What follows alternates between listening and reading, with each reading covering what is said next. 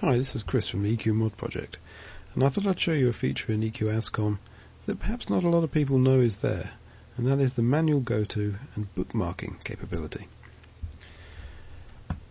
To use it, all you have to do is right-click on either the right ascension or declination values. This brings up a new form.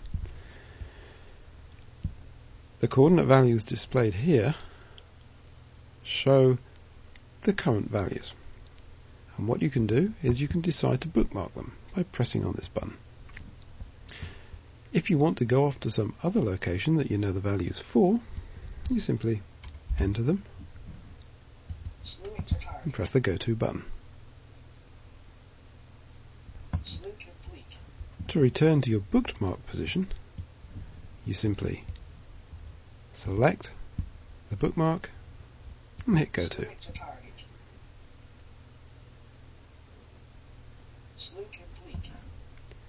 Now you can add as many bookmarks as you like.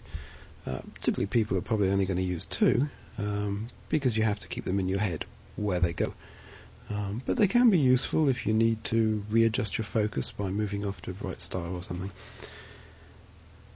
The bookmarks themselves are only kept for the period of the session that you're observing. As soon as you close EQASCOM, you lose them. They're just temporary things to help you whilst you're observing.